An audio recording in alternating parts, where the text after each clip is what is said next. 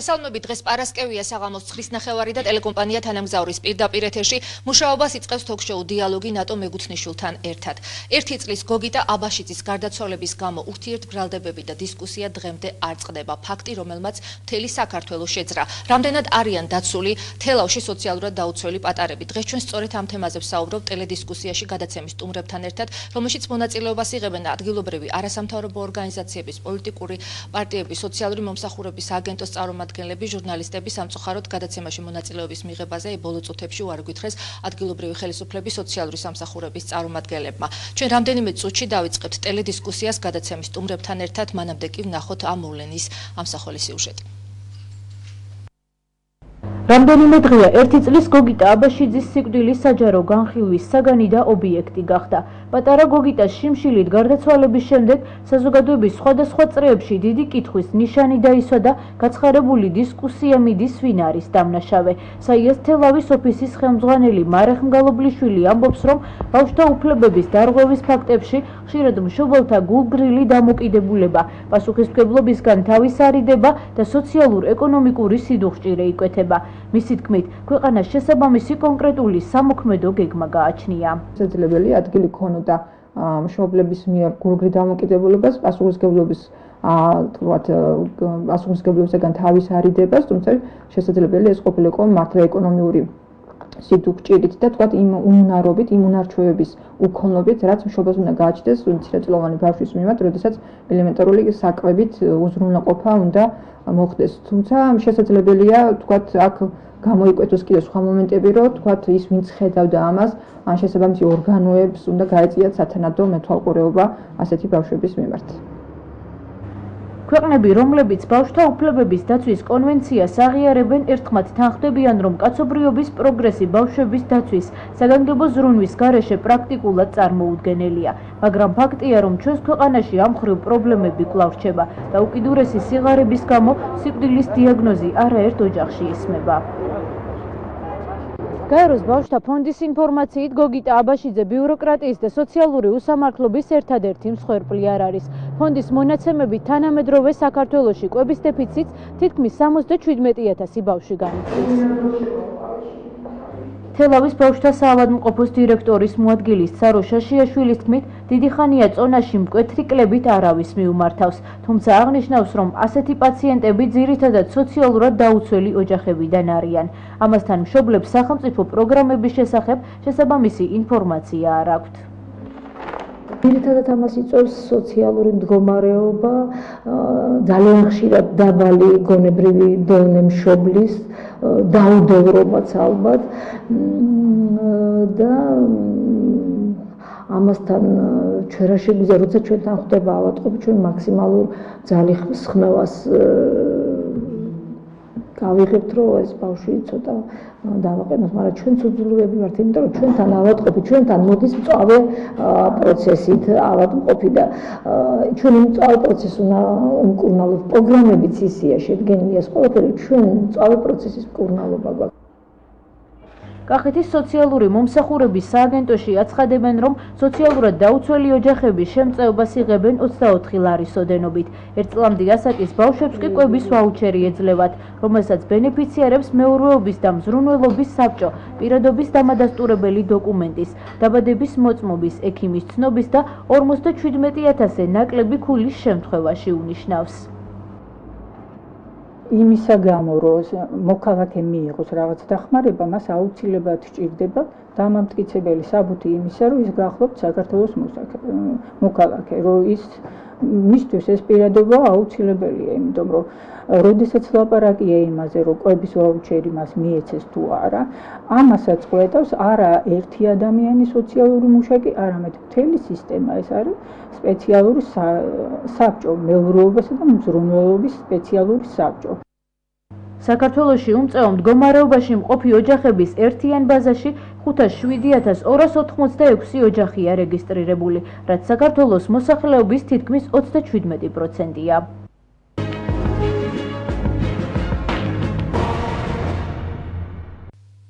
მაშასი ამ სიუჟეტის ნახვის შემდეგ ჩვენ პირდაპირ ეთერში ბრუნდებით.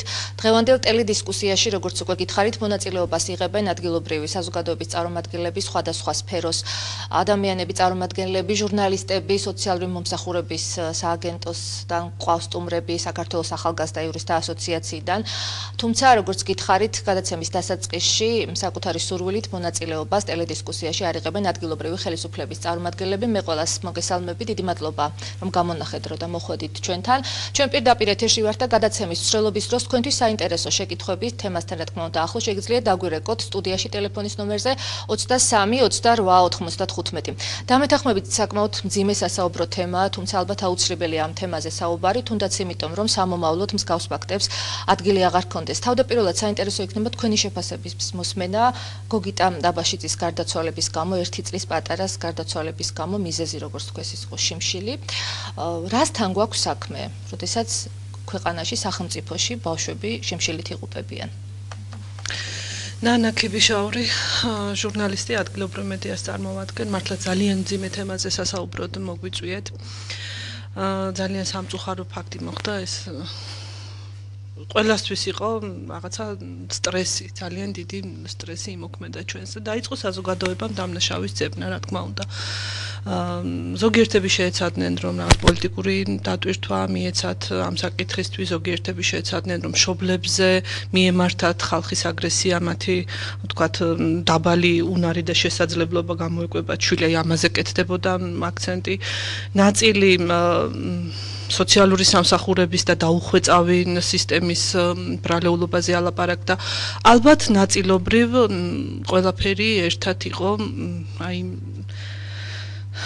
სამწუხარო შედეგი რამაც დააყენა, ხო ყველაფერი ერთად ერთობლიობაში ალბათ იყო. საინტერესო რა სიტყვიან დარბაზში შეკრებილი ადამიანები და ძალიან სამწუხარო არის ის, რომ არ ესწრებიან დღევანდელ საუბარს სოციალური სამსახურების წარმომადგენლები, იმიტომ რომ ყველაზე ბევრი შეკითხვა ალბათ იქნებოდა მათი მისამართით.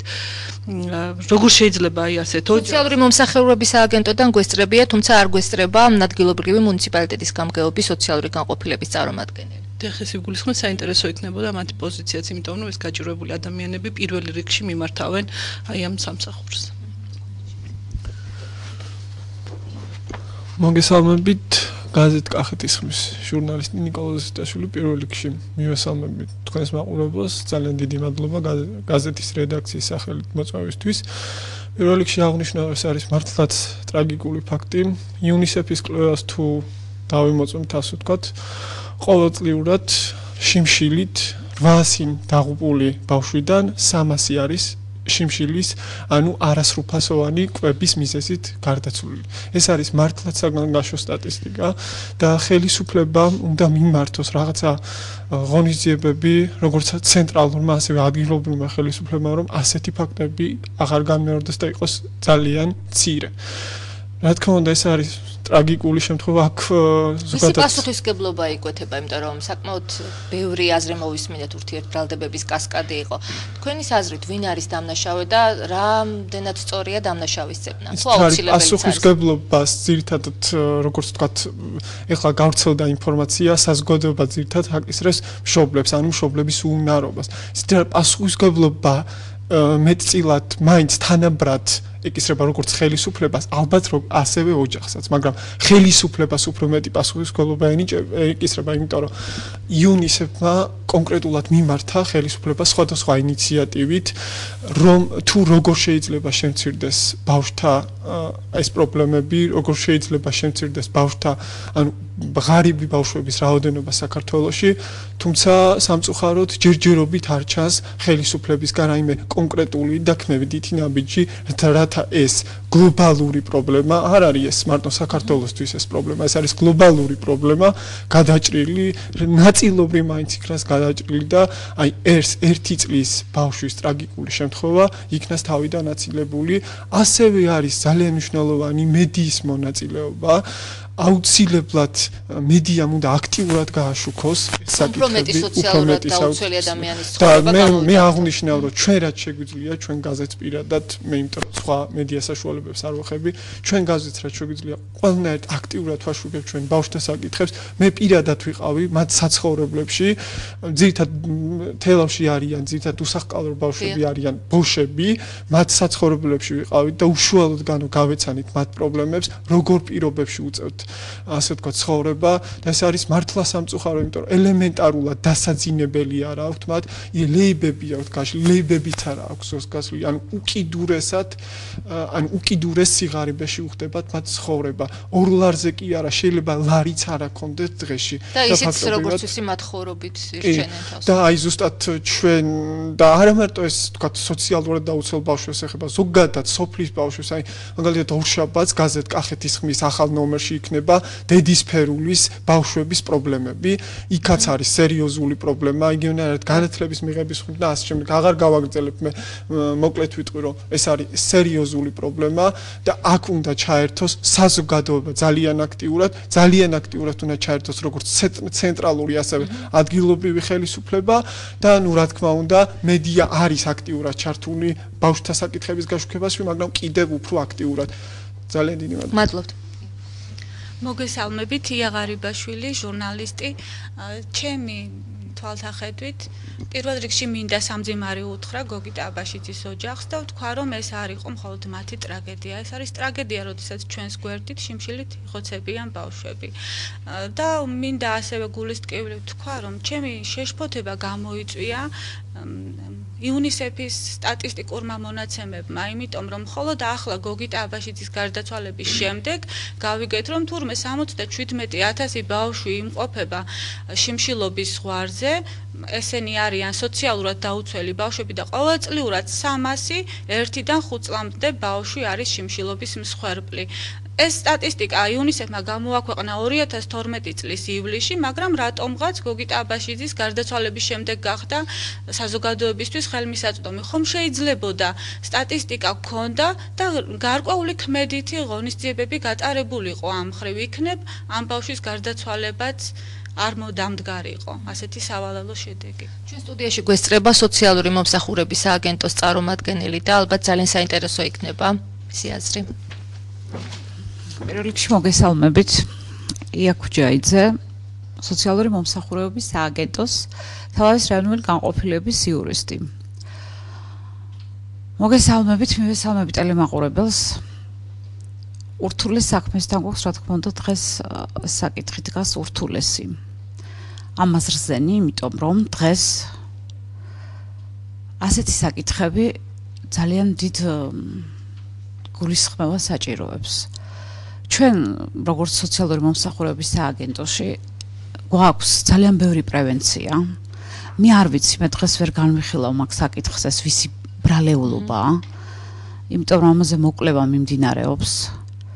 და ალბათ დადგინდება ეს. სამსახურების წარმომადგენლებს ასახელებდნენ ძირითადად დამნაშავეებად ამ ოჯახის წევრები, რა თქმა უნდა, ხევაჩაურის რაიონში. ხო, მე არ ვიცი ეს რამდენად შეიძლება სიმართლე შეესაბამებოდეს მათი შეხედულებით, მაგრამ ამისი ესე ხელაღებით თქმა უბრალოდ დღეს. მე ვფიქრობ ეს დიდი შეცდომაა, იმიტომ რომ მოკვლევაშია საქმე და ეს ჯერ არავინ არ იცის. როდესაც დადგება ბრალეულობის საკითხი და შედეგი ბრალეულობის, აი მას შემდეგ შეუძლიათ ბრალი დასდონ ამა თუ იმ ორგანიზაციას ამ ბავშვის სიკვდილში. თავარი ის არის, რომ ეს არ უნდა მომხდარიყო, ხო? და მოხდა. მე არ ვიცი მიმართეს თუ არა. და არც არავინ არ იცის, მე არ მაქვს ამის ინფორმაცია, მათ მიმართეს თუ არა შესაბამის ორგანოს. აი სოციალური მომსახურების სააგენტოს. და იმის გამო რომ პირადობის დამადასტურებელი მოწმობა არ ქონდათ, ვერ მიიღეს მოკვლევაშია ეგ საქმე, ამიტომ მე ვერ დავაკონკრეტებ ეს რამდენად შეესაბამება სიმართლეს, მაგრამ მე მინდა ვთქვა, რომ აი ჩემი სამსახურის სახელით, რაც ხდება ჩემს სამსახურში, ჩვენთან აბსოლუტურად რეაგირების გარეშე არ რჩება არც ერთი საკითხი.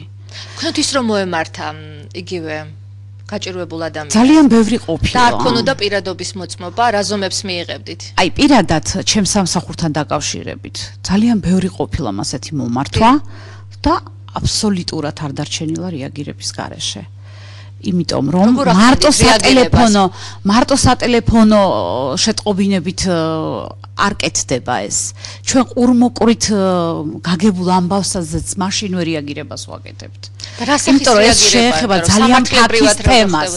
ეს არის ბავშვის კეთილდღეობა, ბავშვის დაცვა და ეს ძალიან ფაქიზი თემაა და შესაბამისად ერთი წუთი არ რჩება ეს რეაგირების გარეშე ჩვენი სამსახურის მიერ. არსებობს მისი პროცედურები. დიახ. როგორც სამართლებრივად, ასევე სოციალური მომსახურების კუთხითაც, სოციალური მუშაკები ჩემთან, ჩემს სამსახურში დღის და ღამის ნებისმიერ დროს. ეს იქნება დღე, ღამე, გაგებული სატელეფონო თუ ყურმოყრული ამბის თანავე ვიღებთ ამაზე რეაგირებას, მივდივართ ადგილზე, ვამოწმებთ ყველაფერს, მთელი პასუხისგებლობით ვამბობ ამას. და სხვათა შორის სამართლებრივად პროცედურულად, როდესაც მიდის ეს საკითხი, ხო, ჩვენ არ ველოდებით ამას. ჩვენ მაშინვე გამოყვავს ბავშვი საფრთხიდან და შემდეგ ვიწყებთ პროცედურებს. ესეც დასაშვებია. და ამას ჩვენი სამსახური აკეთებს. საფრთხიდან როდესაც გამოყავთ, სად მიდის ეს ბავშვი? საფრთხიდან როდესაც გამოყვავს, გააჩნია ასაკს, იგი მაშინვე ჩვილბავშვთა სახლში გადაყვავს, ან ჩვენ გვყავს გადაუდებელი მინდობით მიმღები ოჯახები, რომლებიც მზად არიან ასეთი ბავშვების მისაღებად. გადაყვავს დარეგისტრირებულ მიმღებ ოჯახებში გადაუდებელი აღზრდის ფორმით. და შემდეგ მიმდინარეობს ამ პროცედურების თუ კი არსებობს რამე პრობლემა მათ დოკუმენტაციასთან დაკავშირებით. კარგი, დიდი მადლობა. ალბათ თქვენი გამოცდილება უნდა გაეზიარებინათ ხელვაჩაურშიც. თუ მართლაც ასე კარგად არის საქმე.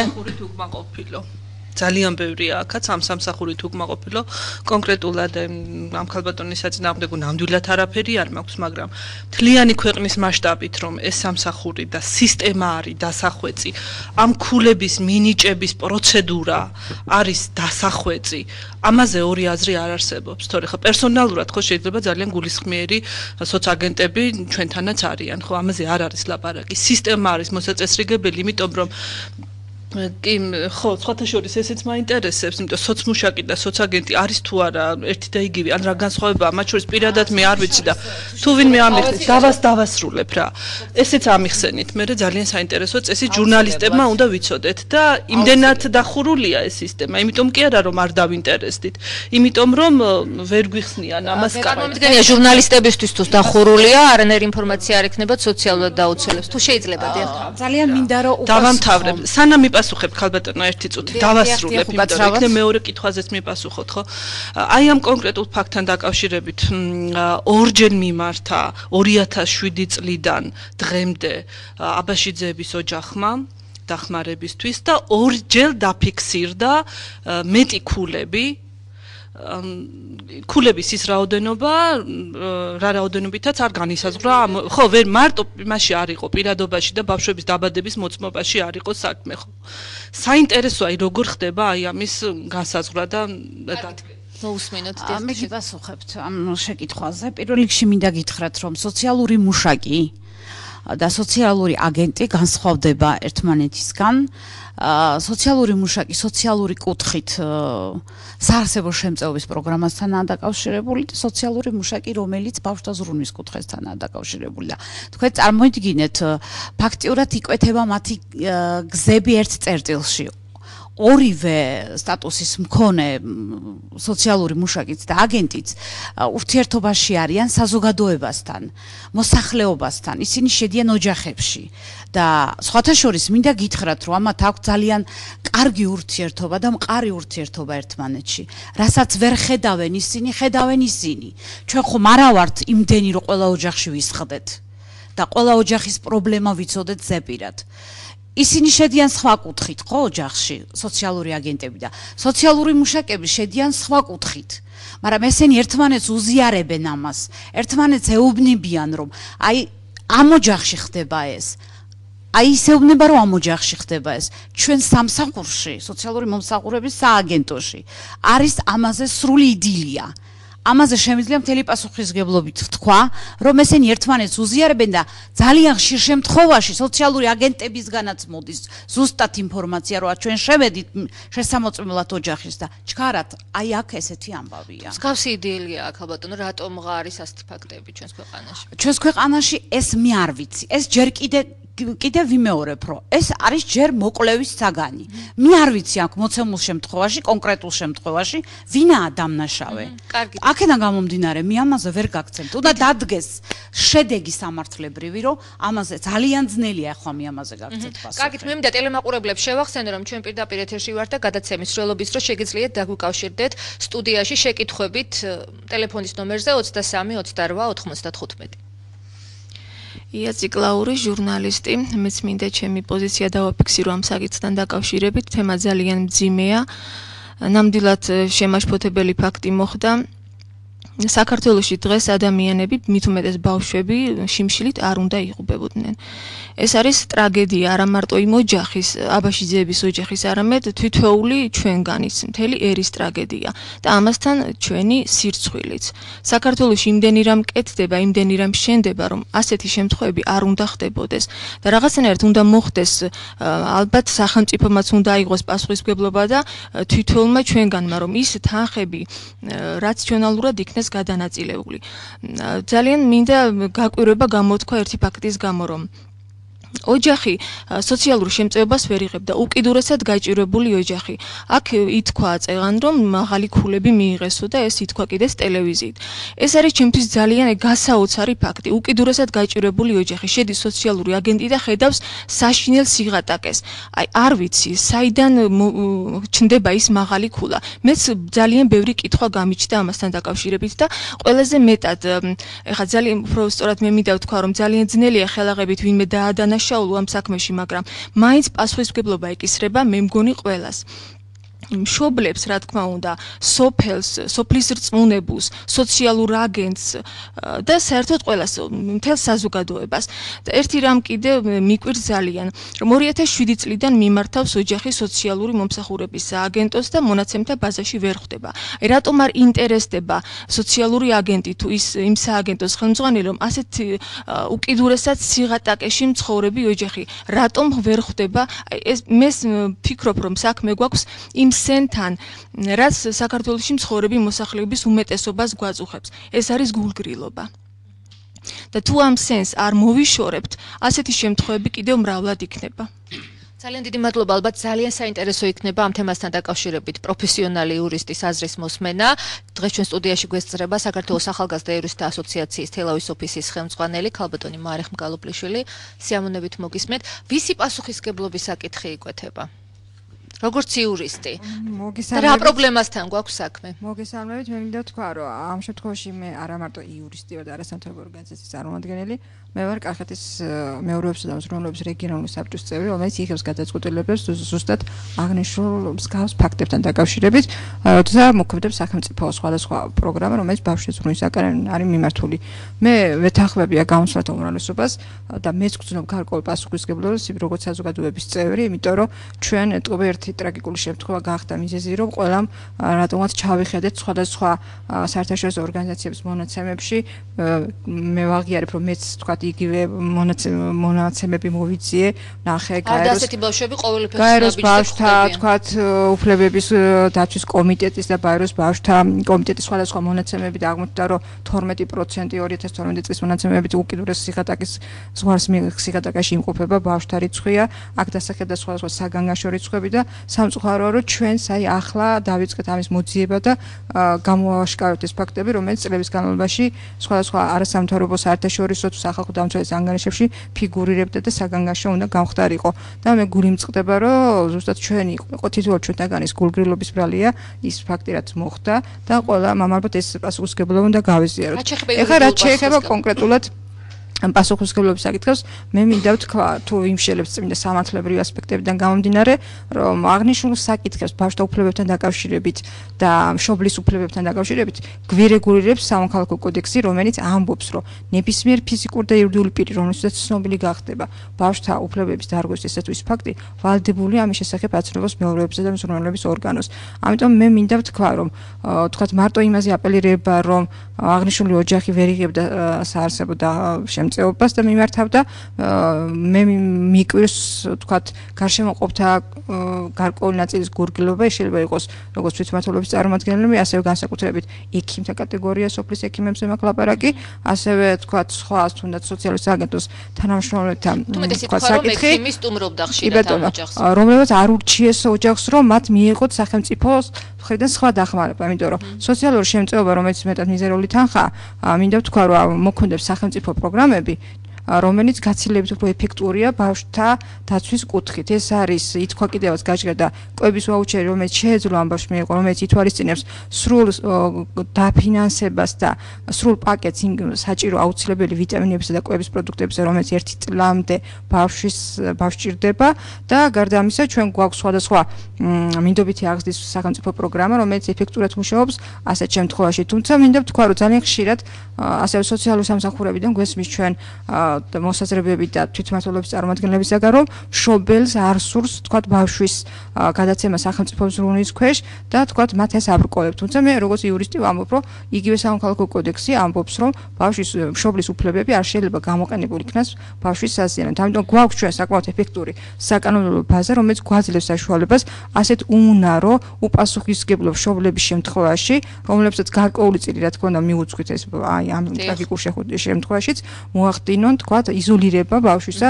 ასეთი მშობლებისათვის და მოახდინონ მშობლის უფლებების შეზღუდვა, რასაც საკმაოდ ეფექტურად ვიყენებთ, როცა აი ესეთი მძიმე სიტუაცია გვაქვს და მე მინდა ვთქვა, რომ კახეთში არანაკლები მძიმე სიტუაციები გვაქვს. კახეთზე ვისაუბროთ ქაუტომ, მაგრამ ოდნავ მოგვიანებით. მე მინდა გითხრათ, რომ საკანონმდებლო ბაზის მიმოხილვის შედეგად მე მინდა ვთქვა, რომ აქ ერთი თქვათ ორგანოს ან ერთი რომელიმე სტრუქტურის ბრალს ვერ გამოვკვეთავმე, ეს არის ყველა სახელმწიფო და ჩვეულებრივი საზოგადოების წევრების ბრალი. დიდი მადლობა და როგორც მატყობინებენ ზარია ეთერში მივესალმოთ ტელემაყურებელს, გთხოვთ დასვა შეკითხვა. მოგესალმებით ქალბატონო ნატო ასეთი საინტერესო გადაცემებისთვის დიდი მადლობას მოგახსენებთ. მადლობთ. ისმის ჩემი ხმა? დიახ, ისმის ქალბატონო გისმენთ.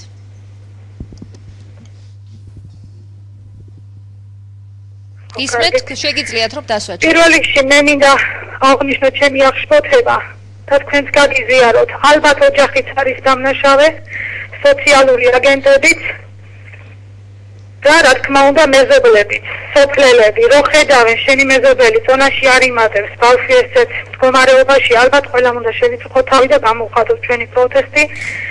თუ დახმარება არ შეგვიძლია, ვუჩიოთ მაინც. და კიდევ მინდა დავაფიქსიროთ ჩემი მოსაზრება, რომ სოციალური აგენტები რომ დაბრძანდებიან არა სოფლებში, თვითონ აქვთ საკმაოდ მაღალი ხელფასები, ანაზღაურება და ნაკლებად ინტერესდებიან გაჭირვებული ბავშვებით. დიდი მადლობა იმისთვის, რომ ჩაგვერთეთ და სახელმწიფო მაიღოს თავის თავზე ვალდებულება, რომ დასაქმდეს რაც შეიძლება მოსახლეობა. და ალბათ შევებრძოლებით ამ პრობლემებს. ძალიან დიდი მადლობა იმისთვის, რომ ჩაგვერთეთ და გამოთქვით თქვენი აზრი. ბატონი ნიკოლოზ ვარდოშვილი გვესწრება აგრეთვე ახალი მემარჯვენეების თელავის რაიონული ორგანიზაციის თავმჯდომარე. მოგესალმებით, მივესალმებით ტელემაყურებელს. აქ ითქვა სხვადასხვა ვერსიები, სოცმუშაკი, სოცაგენტი და ასე შემდეგ. ჩემთვის როგორც ამ ქვეყნის მოქალაქისთვის ეს არის მხოლოდ და მხოლოდ ბიუროკრატიული დეტალები. მე ვთვლი, რომ 21 საუკუნის საქართველოში, როდესაც შიმშილით იღუპებიან ბავშვები და აქ იყო საუბარი გაეროს კვლევების მონაცემებზე, რომ ყოველწლიურად 300-მდე ბავშვი იღუპება, ეს არის ქვეყნის სირცხვილი. თქვენ როდესაც დამირეკეთ ქალბატონ ნატოდან მთხოვეთას ამ გადაცემაში მიმეღო მონაწილეობა, დავფიქრდი, იმიტომ რომ ძნელია, როდესაც ადამიანი აღარ არის მცირეწლოვანი ბავშვი, შიმშილით გარდაიცვალა და ამაზე ისაუბრო, მაგრამ მე ვთვლი, რომ ამაზე უნდა ვისაუბროთ დაუსრულებლივ და ყოველთვის შევახსენოთ ხელისუფლებას, რომ შიმშილით თანამედროვე საქართველოში გვეღუპება ბავშვები. იცით რა არის ახლა? აქ საუბარია რაღაც დეტალებზე. ერთი კვირით ადრე აჭარის ტელევიზიის ეთერში გავიდა იმასთან დაკავშირებით, თუ როგორ გაჭირვებაში იყო ეს ოჯახი და სანამ ეს ფატალური შედეგები დადგებოდა არავინ თავი არ შეიწუხა იმაზე რომ მისულიყვნენ და რაღაცით შეემსუბუქებინათ მათი მდგომარეობა იცით რა არის ყველაზე გულდასაწყვეტი ეხლა მე აღარ ვლაპარაკობ სააკაშვილმა ჩვეული პიარ სპექტაკლი მოაწყო და დროშები დაუშვა რეზიდენციაზე თითქოს მისი ხელისუფლებაში ყოფნის დროს არ არის ეს კვლევები და თითქოს მისი ხელისუფლების დროს არ იხოცებოდნენ ეს ბავშვები მაგრამ მეორე მხარე ის არის რომ აღარ არიან ისინი ხელისუფლებაში და მოვიდა დღეს ხელისუფლებაში ის ძალა რომელსაც აქვს პრეტენზია სახალხო ხელისუფლებაზე თვითონაც ხადებენ რომ ისინი არიან სახალხო ხელისუფლება და სახალხო ხელისუფლება სწორედ იმ ხალხმა იმიტომ აირჩია რომ პირველ რიგში მათი დანაპირებების უდიდესი ნაწილი იყო სოციალურ თემატიკაზე, რომ უნდა გამოსწორებულიყო ადამიანების სოციალური თემატიკა. ეხლა იყო ასევე ვერსიები იმასთან დაკავშირებით, რომ აი სოცაგენტი, სოცმუშაკი რაღაცა პირადობა არ ქონდა და ასე შემდეგ, ნუ საკანონმდებლო ბაზაა დაუხვეწავიო. ეს მით უარესი, იმიტომ რომ დღევანდელი პარლამენტი უკვე 6 თვეა, რაც აირჩია ქართველმა ერმა და ხელისუფლებაში მოვიდნენ ეს პარლამენტი და დაეხვეწათ ის საკანონმდებლო ბაზა და არ ემსჯელათ მათ დაუსრულებლივ პარლამენტში ვინ ჩოხით უნდა იაროს, ვინ ახალუხით და აღარ ვლაპარაკობ იმ რაღაც ბუსუსებიან პრეზერვატივებზე და ასე შემდეგ, ხო? პირველ რიგში რაც ჰქონდათ მათ დანაპირები, რომ სოციალური გარემო და მასთან დაკავშირებული კანონმდებლობა გაესწორებინათ, აი ეს უნდა გაკეთებულიყო. კარგი და მივესალმოთ ტელემაყურებელს, რომელიც ახლა პირდაპირ ეთერში ჩაგვერთვება, გთხოვ დასვა შეკითხვა. Hello. მოგესალმებით. Hello. მოგესალმებით და გისმენთ. გამარჯობა ქალბატონო. მოგესალმებით.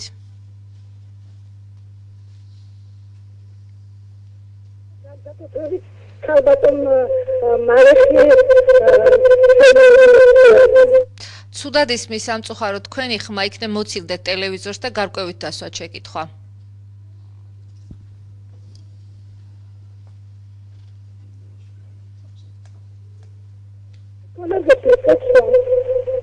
კარგით, იქნებ მოგვიანებით ჩაგვერთოთ და მანამდე ბატონ ერეკლე ცოცანიძეს მოусმენთ.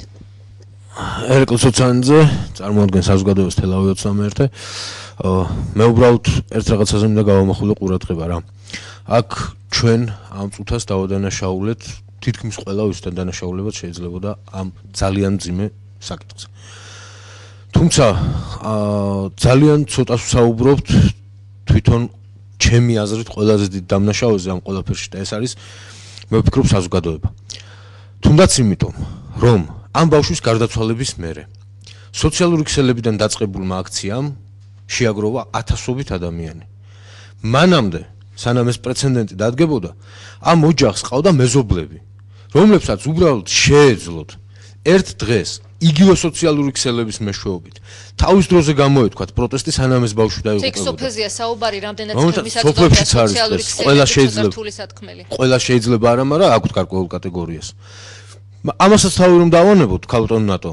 ამ ადამიანებს შეეძლოთ, როცა ამ ოჯახს იმის საშუალებაც არ ქონდა ელემენტარულად, რომ რაიონულ ცენტრში ასულიყვნენ და მიეკითხებინათ და გაერკვიათ თავიანთი პირადობის დამადასტურებელი დოკუმენტაციის ამბავი. დაუჯერო იმათ არც ერთ მეზობელს არ ყავდა ავტომობილი, რომელიც ხშირად დადის რაიონულ ცენტრში. ჩასვავდა, აიყვანდა და უბრალოდ ადამიანურად გვერდში დაუდგებოდა. მაგრამ საქმე ჩემი აზრით იმაშია, რომ ძალიან ხშირად ჩვენ ადამიანებს გვიყვარს და გვაინტერესებს შოუ ადამიანების დიდ ნაწილს. და აი იმ აქციითაც რომელიც თუმცა ეს საკმაოდ გულწრფელი შოუ იყო, იმიტომ რომ რაღაც სრემლებამდე იყო ხალხი შეძრული. გასაგებია. ძნელი ამას რომ სიყალბე უწოდო. გასაგებია ქალბატონო ნატო, მაგრამ მე უბრალოდ იმის თქმა მინდა, რომ თვითოულმა ამ შემთხვევაში ხელისუფლებამ რომ დაეხმაროს ბავშვს, ამისათვის ხელისუფლებაში დოკუმენტალურად ბავშვი უნდა არსებობდეს ნიკა. ბავშვს არ ქონდა დაბადების მოწმობა, თუნდაც ელემენტარული. და ზუსტად მაგიტო ვიძახი, რომ იმ თავის მეზობელს შეეძლო აიყვანა და ის დაბადების მოწმობა გაეკეთებინა იმ ბავშვს. თუმცა როდესაც ადამიანის და ბავშვის სიცოცხლეზეა საუბარი, რამდენად მნიშვნელოვანია დაბადების მოწმობა? იცით რა არის? მე ერთ რაღაცას ვიტყვი, რა წეგან საუბარი იყო აქ აი ეგრეთ წოდებულ გადაღებულ სოციალური დახმარების ქულების თემაზე. აქ ჩემი კრიტიკა არ შემიძლია ძალიან მცირე დოზით არ გამოხატო, იმიტომ რომ ძალიან ბევრი ადამიანს, რომელსაც მართლა ეკუთვნის ეს დახმარება არა აქვს და არის ძალიან ბევრი ადამიანი, რომელსაც პირადად ჩემი აზრით და ბევრი ადამიანის აზრით არ ეკუთვნის, მაგრამ დახმარება აქვს. აი იმ პროგრამაზე, რომელსაც ქალბატონები საუბრობდნენ, ჩვენი თანამოქალაქეები საუბრობდნენ, სასწრაფოდ ბავშვის გამოყვანა და შემდეგ მიბარება, ეს ძალიან მნიშვნელოვანია ამ კონკრეტულ შემთხვევაში, თუმცა ჩემი აზრით აქაც გულგრილობასთან გვაქვს, უბრალოდ ოფიციალური პირების გულგრილობასთან. კარგი და ზარი ეთერში მივესალმები ტელემაყურებელს, გთხოვდა შეკითხვა. ქალბატონო ნატო. მე თელავიდან გაწუხებთ და მაინტერესებს, რამდენად სწორად დადიან თელავის აგენტები. 7 წელია ანემიისგან წამობ, იტანჯები, დამჭირდა გინეკოლოგიური ოპერაცია 19 ჯერ არ მისული აგენტთან. არანაირი დახმარებას მე არ ვთხოვლობდი მხოლოდ რომ იქნება მოეცათ პოლიცი, რომ ვარ გაჭირვებული. ექიმთან მივსულიყავი უფასოდ. მომდიოდა ისეთი საშინელი ქულები, აი რაც არ ვიცი, რა ნახეს შემსახში ამისთანა არ ვიცი. ეხლა ძალიან დიდი უბედურების წინაშე დავდექი, მოვყევი ავარიაში. მე რომ აი ეს ბიზნეს დაქვემდებარებით არ გამოსულიყო ეს პოლიცი, დამჭირდა უაღრესად ძვირი ოპერაცია, ორივე ფეხი მოლეტილი მაქვს, ჩემი შვილის ფეხმოტეხილიზის სავარძელს მიჯაჭულები დავჭით რამის, მაგრამ ჩვენთვის არავის ამ თავრობის მეც გულისხმიერება არ გამოუხატია. შეიძლება ისმეს ძალიან გულისწყივა, მე მუნიციპალიტეტში ვიმუშავე 8 წელიწადი გამლაგებლად, მაგრამ მე არ ვემძურები იმ თავრობას. ემ აგენტებს იქნებ მიაწვინოთ ხმარო, ჩემისთანაც ანჯულებს და საწოდავებს დახმარება არანაირი არ უნდა. კარგი, ჩვენ სტუდიაში გვესწრება სოციალური მომსახურების სააგენტოს წარმომადგენელი და იქნებ მას გაესაუბროთ. და ელოდება მაგათ დიდი მადლობა. ანუ რამდენად სწორად ხდება ქულების მინიჭება და ამ შემთხვევაში ამ ქალბატონმა რა უნდა გააკეთოს? ამ ქალბატონმა მოცემულ შემთხვევაში მე ვერ ვიტყვი პასუხს, იმიტომ რომ მე არ ვიცი მისი დეკლარაცია. მე არ ვიცი რა ხდება მის ოჯახში ამ წუთას, ამიტომ მე არ შემიძლია ურჩიო, რომ მობძანეს ჩვენთან, თუნდაც პირადად ჩემთან. აუცილებლად მოვისმენ, გავარკვევ და თუ ეს შეესაბამება იმ პროგრამას, მისი ცხოვრება და მისი ჯანმრთელობა, აუცილებლად იქნება ეს გულთან მიტანილი და აუცილებლად იქნება. მან მე მგონი აღნიშნა, რომ არაერთხელ მიმართა შესაბამისი. ეხლა მე არ ვიცი, ამიტომ უნდა მოვიდეს სამსახურში ჩვენთან და ვნახოთ მისი მონაცემთა ბაზაში მისი დეკლარაცია. ესე ზეპირად თქმა, ჩემთვის ძალიან რთულია ამ მოცემულ მომენტში. რამდენად სწორად ხდება სოციალურად დაუცველებისთვის ქულების მინიჭება, ამაზე საუბრობდა ქალბატონი. სოციალურად დაუცველთა ფენა ძალიან დიდია, თქვენ მოგეხსენებათ, სამწუხაროდ. და შემიძლია ვთქვა, რომ მე არ ვიცი, გვარი დასახელი ემწოდა სამ ქალბატონის და შესაბამისად მოცემულ აი ამ კონკრეტულ შემთხვევაში ვერ გეტყვით, მაგრამ ვერც იმას ვერ გეტყვით, რომ ხდება, რიგ შემთხვევაში შეიძლება მოხდეს რაღაც შეცდომა, რიგ შემთხვევაში შეიძლება იყოს, მაგრამ ჩვენ მختار შეცდომის შედეგია ამ ბავშვის გარდაცვალება. თუ შეიძლება დაგისვათ კიდევ ერთ კითხვას, ბოდიშს გიხდით. აი, როდესაც ჩემთან მოდიოდნენ რედაქციაში მოქალაქეები, როგორც ეს ქალბატონი, ხო, დასვა შეკითხვა, იმ მსგავსი თემებით მოდიოდნენ და მიყვებოდნენ იმის შესახებ, რომ მათ ვერ მიიღეს ის ქულა და ვიღაც მისმა მეზობელმა, რომელსაც აქვს რაღაცა უფრო კარგი პირობები, ტელევიზორი, მაცივარი და ასე შემდეგ, იმან მიიღო ეს დახმარება. როცა ვეკითხებოდი მე თქვენს თანამშრომლებს, რომელიც ჩემი მეგობარია, ჩემი ცნობია და ვთხოვე რომ იქნება შინაურულად ადამიანურ ენაზე ისე რომ მე გავიგო ამიხსნა როგორ ხდება ამ ქულების მინიჭება როგორც ახლა თქვენგან ვერ გავიგე ხო მიუხედავად იმის რომ ცდილობთ ახსნას ვერც მისგან ვერ გავიგე და მითხრა ესეთი რა ამას ითვლის ფორმულა შევეცადე დამედგინა როგორ ითვლის ფორმულა რაღაცა ნივთები ჩამოვთვალეთ და დავწერე ქულები ხო რაღაც მაგალითი მოვიშველიეთ ვერ გავიგე როგორ ითვლის ფორმულა იქნებ თქვენ ამიხსნათ და ეხლა მე ვერ აგიხსნით იმიტომ რომ დგება დეკლარაცია ქულას თვლის ქულა აი როგორ ფორმულ ზუსტად კომპიუტერი ამიხსენით თუ შეიძლება მე ვერ აგიხსნით ამას იმიტომ რომ დეკლარაცია ეს თბილისში მიდის ყველაფერი ეს დეკლარაცია რომელიც ივსება ადგილზე ჩვენი სოციალური აგენტების მიერ ეს დეკლარაცია მიდის თბილისში და კომპიუტერი თვლის აი ამ ქულას ესე იგი არ თვლის კარგად დადგათ, ხო? მაგაზე მე არა ვარ კომპეტენტური რომ გითხრათ რომ კომპიუტერი როგორ თვლის. ვის შეიძლება ვკითხოთ? კომპიუტერი როგორ თვლის და თუ სიმართლეა თუ არ არის სიმართლე. ხო, კომპიუტერი ციდან ჩამოვარდნილი კი არა ეს ხო? ის ადამიანებისგან არის დაპროგრამებული, ხო? როგორც ვაპროგრამებთ რაღაცა სისტემას ვუთითებთ და იმის მიხედვით ითვლება, ხო? ხო, ესე იგი თulis სწორად. ხო? კარგით, დიდი მადლობა. ზარია ეთერში მივესალმოთ ტელემაყურებელს, მოვისმინოთ შეკითხვა და შემდეგ გავნაგრძოთ კვლავ საუბარი. მოგესალმებით, გთხოვ დასვათ შეკითხვა, თქვენ პირდაპირ ეთერში ხართ. საღამოშიდობისა, მოგესალმებით ყველას.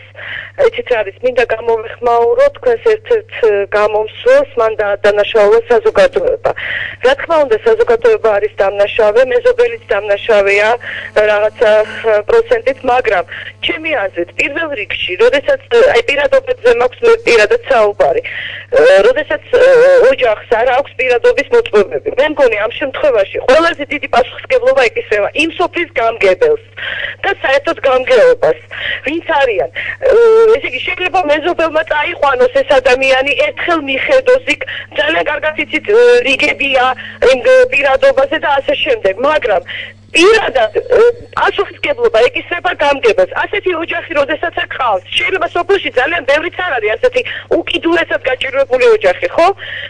ამიტომ გამგებელმა უნდა აიღოს პირველ რიგში თავის თავზე, რომ აუღოს ამ ადამიანს პირადობის მოწმობა და პლუს გამგებელმა უნდა აიღოს თავის თავზე ის პასუხისმგებლობა, რომ სოციალური მუშაკი, როდესაც შევა იმ ოჯახში და ძალიან მაღალ ქულებს დაუწევს იმ ოჯახს, ზუსტად იმ გამგეობამ უნდა გაარკვიოს, რატომ არის და რატომ ხდება ასეთი რამე. თორე საზოგადოების გადანაშაულება ეს არის ყველაზე მარტივი და ეს დარჩება მე მგონი ხმაღაღადებლისა უდაბნოსა შიდა. მე მგონი ასევე იქნება. კარგი, ძალიან დიდი მადლობა. მე მინდა სოციალური სამსახურის თანამშრომლები აგენტები ხო სწორედ ისინი არ წერენ ამ აღრიცხვა ხდება მდგომარეობის დეკლარაცია მიდის თბილისში. ჩვენთან არ ითვლება ქულები და შესაბამისად იმიტომაც ვერ გეტყვით. მე რა ხდება? სოციალური აგენტი თვლის ვერ თვლის ქულას, ის დეკლარაციას ავსებს და აღწერს მის ქონებას და მის სოციალურ მდგომარეობას. კარგით, მე მინდა ასეთი შეკითხვა დაგისვათ ერთგვარად რომ შევაჯამოთ ჩვენი საუბარი და მხოლოდ ერთი თემით არ შემოვიფარგლოთ, როგორი მდგომარეობა ამ კუთხით ზოგადად ქვეყანაში. ეს ფაქტი გოგიტა აბაშიძის შიმშილით გარდაცვალების ფაქტი. ეს არის ერთეული პრობლემა, ერთეული ფაქტი თუ არის სისტემური პრობლემა. თელავში რა მდგომარეობაა და თქვენ რაში ხედავთ შექმნილი მდგომარეობიდან გამოსავალს? თუ შეიძლება.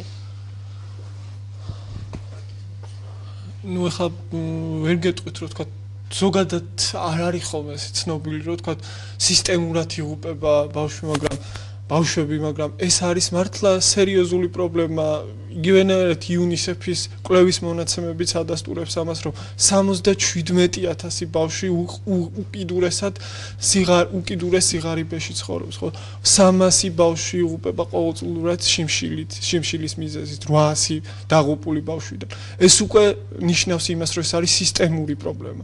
ეს არის მართლა ძალიან სერიოზული სისტემური პრობლემა და კიდევ ერთხელ გამოვეხმაურები სოციალური დახმარების დანიშვნის ფაქტს, იმიტომ რომ ჩვენმა გაზეთმა რამდენჯერმე გააშუქა, მათ შორის ერთ-ერთი იყო სოფელ ვარდისუბნის მკვიდრის კონკრეტული პრობლემა, როდესაც ჩვენ მივედით, მე უშუალოდ გავაშუქე ეს პრობლემა და ჩვენ უშუალოდ ვიყავით მის სახლში, აი იქ მართლა რეალურად როგორ შეიძლება რომ იმ პირობებში ადამიანმა იცხოვროს, მე ვერ გავიგე, მაგრამ მან მითხრა რომ ქულები მქონდა ზედმეტი და მე როდესაც თქვა სოციალური მომსახურების სააგენტოს თელავის ფილიალის ხელმძღვანელს ვესაუბრე, მან თქვა რომ 60,000 ქულა დაუგროვდა და უნდა ჰქონოდა მას 60,000 ქულაზე ნაკლები. რეალურად ეს ქულების განაწილების პრინციპი არის ზოგადად არასწორი, იმიტომ რომ როგორც მე ამიხსნეს, ესე ანუ მიზეზი დამისახელებს ეს რომ შენი ძმა გეხმარებაო, ეს ერთ-ერთი მიზეზი იყო. ანუ ამ ხრივაც უნდა გამოსწორდეს პრობლემა და სოციალური მომსახურების უნდა დაენიშნოს მოსახლეობას. კარგი, კიდევ ერთ ტელემაყურებელს უპასუხო და შემდეგ გავნაგრძოთ ამ თემაზე, აუცილებლად სატელეფონო ზარის შემდეგ. კომპიუტერული დათვლა და არა ადამიანების და თანამშრომლების და აი კარგი, გისმენთ ხალბატონი, treba დავადანაშაულოთ აგენტები ამ წუთას და არ ვიცით რას ქვია ისინი. თუ მუშაობას არ ავიღებთ ტელემაყურებელს.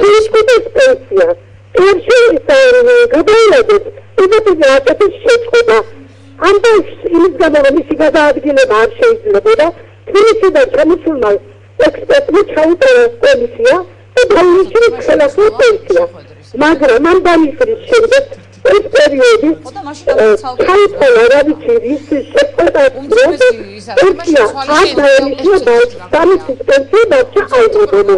მე ძალიან მაინტერესებს ამ შემთხვევაში ვის უნდა მიუმატოთ იმის სოციალური დაუცველები ხდება სოციალური დახმარება შეჩერებული ხდება და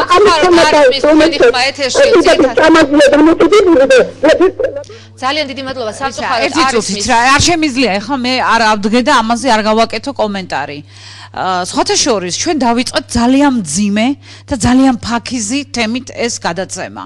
ფორმატი შეიცვალა გადაცემის და გადავედით მთლად სხვა ფორმატში. არა, ვერ დაგეთახმებით, რომ სწორედ სოციალური პრობლემები და მოსახლეობის ხო? მოსახლეობის პრობლემებიდან გამომდინარეობდა ეს თალკე შეადგინეთ გადაცემა და თალკე მოგვიწვიეთ. და თალკე ვისაუბროთ აი ამ თემაზე. ეს ძალიან ცუდია, როდესაც აი ასეთი მძიმე თემა დღეს რაც ხდება, თქვენი კომენტარით შეიცვალა რაღაც სხვა თემით. გასაგებია, ესეც პრობლემაა. ელაზე რომ ისაუბროთ, ჩემ შეკითხვასაც რომ მოპასუხოთ თუ შეიძლება. ძალიან გთხოვთ. ძალიან გადაუხვიეთ თემას და ვისაუბროთ იმაზე, რაც დღეს თემასთან კავშირში შეიძლება მომისმინეთ და მოპასუხოთ. ანუ ეს არის ერთეული ფაქტი, არის თუ არა სისტემური პრობლემა და რაში ხედავთ თქვენ შექმნილი მდგომარეობიდან გამოსავალს? შექმნილი მდგომარეობიდან გამოსავალი ნახულია. შექმნილი მდგომარეობიდან დღეს თუ ხვალ აუცილებლად შეიცვლება ფორმატი. ეს ფორმატი განა იმიტომ შეიცვლება რომ არ გაამართლა ამან. არა, უბრალოდ უმჯობესდება. ფორმატი უმჯობესდება და დაიწყება უმჯობესი, გაუმჯობესებული ფორმატი ადამიანებისთვის სოციალური მდგომარეობის გაუმჯობესებით. მე ვერ დაგიკონკრეტებთ, მაგრამ უახლოეს მომავალში ეს უკვე პროექტია და განხორციელდება აუცილებლად. კარგი, ჩვენი გადაცემის პირველი ნაწილი სრულდება, მე მინდა ყველას მივცი აზრის გამოთქმის საშუალება გადაცემის ბოლოს. მე არ დავეთანხმები ქალბატონს, ჩემი აზრით ამ პროექტმა არ გაამართლა და არის სერიოზულად გადასახედი გარკვეული საკითხები ისეთი თუნდაც როგორია მეთოდოლოგია ქულების მინიჭების, როგორ შემწეობას იღებენ და რა ეფექტურობით შეიძლება ეფექტურია თუ არა ის შემწეობა რომელსაც იღებენ შემწეობის სურვენით და ასე შემდეგ. ასევე ვთვლი რომ რადგან არსებობენ ჩვენს გვერდით ასეთი ადამიანები, ესე იგი გვაქვს საკმაოდ სერიოზულად საფიქრალი, რომ დავსხდეთ და ვიფიქროთ, როგორ გადავწყვიტოთ ეს პრობლემა. ეს არ უნდა იყოს საზოგადოების მხოლოდ ერთი სეგმენტის გადასაწყვეტი, ეს არის ყველას პრობლემა და ქვეყნის სახელმწიფო შემადგენელი ნებისმიერი სექტორი ვალდებულია, პასუხისმგებელია, ზრუნავდეს და მუშაობდეს ამ საკითხზე. მადლობთ, ქალბატონო მარიხ, თუ შეიძლება. მე მინდა ვთქვა, რომ მე როგორც იურის შვენიერად ვიცი, როგორ ივსება დეკლარაცია, ძალიან კარგად ვიცი ინფორმული შინაარსი, თუმცა ეს ცოდნა არ მაძლევს საშუალებას, რომ მე რეალური დახმარება გაუწიო სოციალურად დაუცველებს, იმიტომ რომ ამ პროექტის, ამ დეკლარაციის შევსების და მეთოდოლოგიის შემოსვლის დღიდან ყველა მინისტრი, ყველა უწყება ამბობს, რომ არის ჩვენ პირობებთან შეუსაბამო, არის ცუდი, მაგრამ დღემდე ჩვენ ვერ ვნახეთ ცვლილებები, ან უფრო უკეთესი მოდელი ამ სოციალური დახმარების დანიშვნის. ამიტომ ბუნებრივია, რომ ეს საჭიროებს არა მარტო გადახედოს ცვლილებებს, არამედ ძირეულად ახალი, თქვათ, რაღაც სტრატეგიის შემუშავებას სოციალურად დაუცველი ფენებისათვის. იმიტომ რა შეიძლება წლების განმავლობაში ადამიანი ელოდოს, როდის გაუმჯობესდება სისტემა, რომელიც კვლავ ისევ თქვათ იგივე მოძველებულ მეთოდებზე მუშაობს. თორე კიდევ იმეროფ ეს ცოდნა და აქ დასახედო არ ვიცი, მე ვიცი, მაგრამ ეს ცოდნა სამწუხაროდ არ მაძლევს საშუალებას რაიმე გავაკეთო ამ ხალხისთვის უფრო უკეთესი. მადლობთ. მე ვფიქრობ, რომ ეს გოგიტა აბაშიძის გარდაცვალების შემთხვევა, ეს ერთი შემთხვევა გავცელდა, გახმაურდა, თორემ მსგავს სიტუაციაში და მსგავს პირობებში ძალიან ბევრი ბავშვი ცხოვრობს. ანუ ეს არის სისტემური პრობლემა და არა ერთეული ფაქტი. მე ასე მგონია, რომ უკიდურესად გაჭირებული არის ძალიან ბევრი ოჯახი. და რაც შეეხება აი ამ სოციალური დახმარების პროგრამას, თუ არ ვცდები, 2005 წლიდან დაიწყო ამ პროგრამის განხორციელება და დღემდე არის საუბარი იმაზე, რომ ქულების მინიჭება ხდება არასწორად. ანუ სოციალურ შემწეობას იღებს ის, ვინც ამას ნაკლებად იმსახურებს, ან საერთოდ არ იმსახურებს. და რით ვერ დაადგა საშველი ამ პრობლემის მოგვარებას, რომ გადაიხედოს ამდენი წლების განმავლობაში, როცა ხორციელდება ეს პროგრამა. გადაიხედოს ეს პროგრამა და რაღაც შეიცვალოს. პირველ რიგში მინდა ვთქვა, რომ ვფიქრობ, ყველასთვის, როგორც საზოგადოებისთვის, ასევე ხელისუფლებისთვის და ასევე სოციალური მომსახურების სააგენტოსთვის ეს შემთხვევა უნდა იყოს გაკვეთილი, ეს გახმაურებული შემთხვევა. თვითონ რაც შეეხება ამ მართლა ყბადაღებულმა პატრიოტთან გამოთქმაზე დახმარების პროგრამას და ქულების ამბავს, ხო? თუ კომპიუტერი ითვლის და თუ ძალიან ზუსტად ხდება ეს ყველაფერი, მე უბრალოდ მიკუში როგორ ხდება, რომ ადამიანს რომელსაც 20-25,000 მანქანები ყავთ, იღებენ სოციალურ დახმარებას, თუნდაც ჩვენს გარშემო დებატებში ნუღაშევად გადაცემა უნდა დავასრულოთ ჩვენს გარშემო და ძალიან გაჭირვებული ადამიანები ხშირ შემთხვევაში ვერ იღებენ ამ დახმარებას. და ერთი მინდა ძალიან მოკლედ დავამატო, ქალბატონ ნატო, რომ რაც შეეხება რეფორმას, ზუსტად დღეს ვეცნობოდი გარკვეულ მასალებს და წავიკითხე, რომ ამ პროგრამის რეფორმირება მიმდინარეობს, რაღაც ოპტიმისტურად მინდა რომ გამომივიდეს და იმედი ვიქონიოთ ყველამ. ყველაფერი კარგად იქნება. ძალიან მალე შეიცვლება ეს კარგისკენ. თუმცა ძალიან ცუდი ეს იყო. თქვენი კითხვა შეეხებოდა თუ რა მდგომარეობაა ჩვენს რაიონში. ძირეული განსხვავებები არ არსებობს და დეტალურად თუ რა მდგომარეობაა ამ ხრივ ჩვენ რაიონში, ამის გაგება ძალიან იოლია. თქვენ შეგიძლიათ ნებისმიერ დღეს მიბრძანდეთ თელავის მუნიციპალიტეტის გამგებლის მისაღებში და გაესაუბროთ იქ კვირიდან კვირამდე მომლოდინე ხალხს, რომ როგორმე ეღირსებათ თუ არა გამგებელთან შეხვედრა და როდის მორჩება გამგებელი მასლააც თავის მოადგილეებთან და როდის მიიღებს ადამიანებს და იცით რა არის სწორედ აი ამაზეა ლაპარაკი, რომ აი წეღან საუბრის დასაწყისში, რომ ამ ხელისუფლებას აქვს პრეტენზია, რომ ის არის სახალხო ხელისუფლება. აი ახლა დღეს აქ ჩვენ, როდესაც მსჯელობთ საზოგადოების წარმომადგენლები ამ მართლაც ძალიან მტკივნეულ პრობლემაზე, რაც არ უნდა მტკივნეული იყოს, კი ვიცი, რომ მათთვისაც ძალიან მტკივნეულია, მაგრამ უნდა გვესწრებოდეს აქ ადგილობრივი ხელისუფლების წარმომადგენელი და მასაც უნდა ქონდეს თავისი პასუხი და მე კიდევ ერთხელ განმეორდები და ვიტყვი, რომ ჩვენ მოვიწვიეთ დღეს გადაცემაში მონაწილეობის მისაღებად ადგილობრივი ხელისუფლების წარმომადგენლები, კერძოდ თელავის მუნიციპალიტეტის გამგეობის სოციალური სამსახურის წარმომადგენელი. ის დაგვპირდა, რომ მოვიდოდა გადაცემაში, თუმცა რამდენიმე საათის წინ დამირეკა და უარი მითხრა. იცით რა არის, არ ვიცი ახლა კონკრეტულად ვინ უნდა მოსულიყო, ჩემი აზრით პირველი პირი უნდა მოსულიყო რაიონში, იმიტომ რომ მისგან უფრო კარგი იქნებოდა მოსმენა თუ რაზაპირებს, ისინი ვერ მოვლენ, უბრალოდ იმიტომ რომ მათ არ აქვთ ხალხთან არაფერი სათქმელი, იმიტომ რომ მე ვიცი პირადად და შეგიძლიათ გადაამოწმოთ ჩემი სიტყვა და მიხვიდეთ იმ მისაღებში და შეამოწმოთ. ხალხი იცდის კვირობით, რომ როგორმე შეხვდეს ერთი რომელიღაც კონკრეტული მუნიციპალიტეტის გამგებელს და ხლა როგორ წარმოგიდგენიათ თქვენ ეს ხალხი წავიდეს და სოციალური მომსახურების რაღაც მინისტრს თუ ვიღაცა მაღალი ჩინის ადამიანს შეხვდეს, როდესაც გამგებელთან ვერ დგება აუდიენცია. კარგი, დიდი მადლობა. თუ შეიძლება ბოლოს სიტყვას ვიტყვი. ჩვენ როცა აი აქ ესე გულადუღებულები ვსაუბრობთ და სანამ ის კანონი შეიცვლება, თქვენ რაზეც ბრძანეთ, ალბათ უფრო მეტი ინფორმაცია გაქვთ და იმედი მაქვს, რომ სასიკეთოდ შეიცვლება და დაიხვეწება. შეიძლება ამ ქალმა ის ორი შვილი ამ საღამოსაც მშივრები დააძინა. ამიტომ ჩვენზე ძალიან ბევრი რამ არის დამოკიდებული, ხო, კანონის შეცვლას ჭირდება დრო და მომზადება. მაგრამ ჩვენ შეგვიძლია დღესვე, ხვალევე ჩვენი პოზიცია გამოვხატოთ ჩვენს გვერდით მყოფი ასეთი ადამიანების დახმარებით და გულისხმიერებით, ხო? ეს არის ძალიან მნიშვნელოვანი, ძალიან ცოტა, მაგრამ იმ ადამიანებისთვის ძალიან მნიშვნელოვანი და მე მიმართავ ჩემს თანაქალაქელებს. ყველა ვიცნობთ ასეთ ადამიანებს. ისინი შეიძლება არ ლაპარაკობენ იმის შესახებ, რომ აი შვილი მშიერი ყავს და ფქვილი გახსნეს წყალში და ეს აჭამეს. მაგრამ ჩვენ ხომ ვგრძნობთ, ჩვენ ხომ ვიცნობთ ამ ადამიანებს, ხო?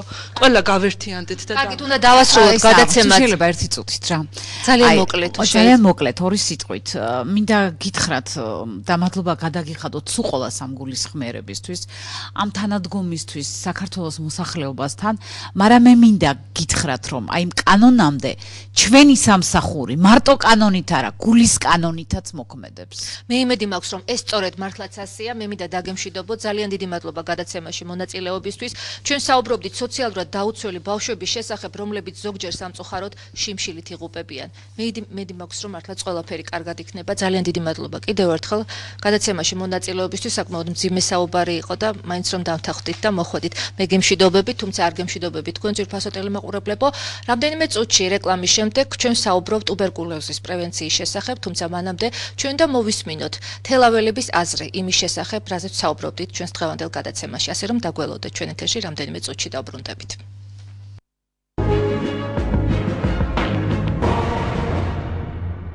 ეს ხო არის უბედურება სახელმწიფოსიც და თვითონ ოჯახის სახო საერთოდ კიდე მით უმეტეს შიმშილით გარდაცვალება ეს არის არ ვიცი როგორ შეიძლება ამას საერთოდ რამე შეფასება შეიძლება გქონდეს მაგას ეგ არის უბედურება ეგ დიდი უყურადღებობის ამბავია უკვე სოციალურად დაუცველებია თუ სახელმწიფოსგან ფაქტი ეს არის ფაქტის წინაშე ვდგევართ 100%-ით კმაყოფილი არა ვარ ვიგებ ტელევიზიიდან სხვადასხვა არხებიდან პრესიდან რომ არ არის ირღვევა უფლებები ზოგიერთების რა ვიცი გამოდიან ტელევიზიით თვითონ უკმაყოფილებას გამოთქვამენ ძალიან ბევრი ხო და ვისი ბრალია აბა მე როგორ ვიტყვი წინასწარ ვისი რა ბრალია როგორ რამე მაგრამ ხალხი რო ძალიან სავალალო მდგომარეობაში გაჭირვება რო არის ეგ მაგას აღამტკიცება უნდა მაგრამ ისეთი პენსიები და ისეთი სინი აქვთ სოციალურად დაუცველებს სხვა ქვეყნებში რომ ჩვენთან ლაპარაკიც არ შეიძლება ძალიან ცუდად აბა ყველა თავის თავზე ფიქრობს არავინ ხალხზე არ აფიქრობს არავინ და იმიტომ იხოცებიან კარგი იქნება თუ უფრო მეტ ყურადღებას დაუთმობენ სოციალურად დაუცველებსაც და პენსიონერებსაც ძალიან ცუდია.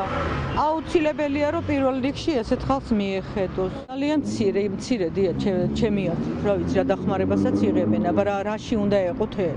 უფრო დაუდევრობით მშობლების დაუდევრობით მოხდა. თავრობა არაფერში შუაში არ არის, მე მასე მგონია. და მოყურადღებოთ მოექცა თვითონ პატრონაჟს თუ არ ეცალა და არ მივიდა, თვითონ მაგას უნდა მიეკითხებინა. მეტი ყურადღება უნდა გაამახვილონ.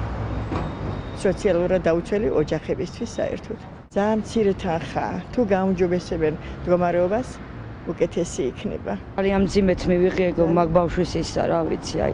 და ყველაფერს ის უნდა რა, ზოგი მართლა ვისაც ეკუთვნის ის არღებულობს, ვისაც არ ეკუთვნება, ვისაც არ ეკუთვნის ის ღებულობს და რა ვიცი, აი ძალიან მე რა უკანონოდ მგონია ზოგი რა.